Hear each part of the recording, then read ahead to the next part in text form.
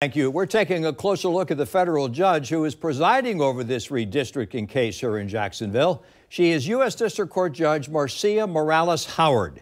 News4Jax reporter Brittany Jones looked into her background and previous cases she's handled. Brittany, you found Judge Howard has experience with big cases like this.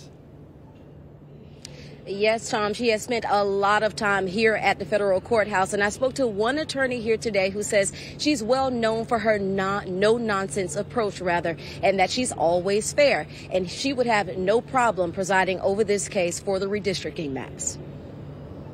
A distinguished judge with more than 30 years of law experience, Judge Marcia Morales Howard has the fate of more than 650,000 Jacksonville voters and about 1 million residents in her hands. She's been very methodical about it, which is her style. She's a very detailed and organized judge. Attorney Curtis Fallgatter is a former federal prosecutor. He tells me he's worked with Judge Howard on about 20 cases or so over the years. Right now, she's tasked with making sure voters, particularly black voters, get a fair shot at representation across the community. This as the city is trying to get redistricting maps approved and ready to go by December 16th.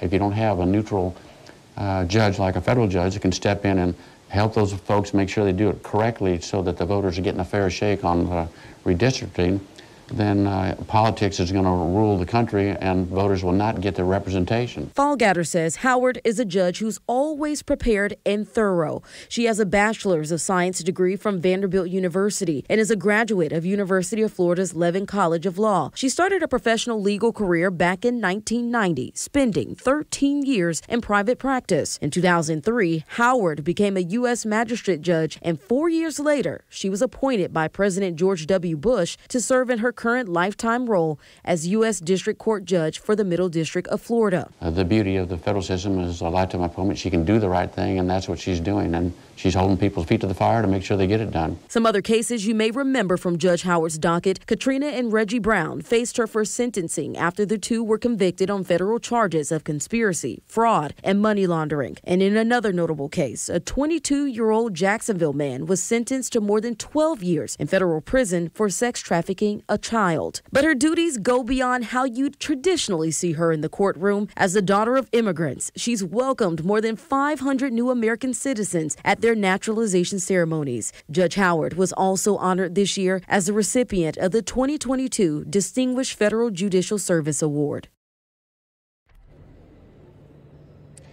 And as you can hear, that judge has been very busy. She's committed more than 200 hours of community service and pro bono work in this community, and also encouraging students who are in civil services as well. And she will be making sure that that deadline is hit with those redistricting maps by Election Day. Reporting live downtown, Brittany Jones, Channel 4, the local station.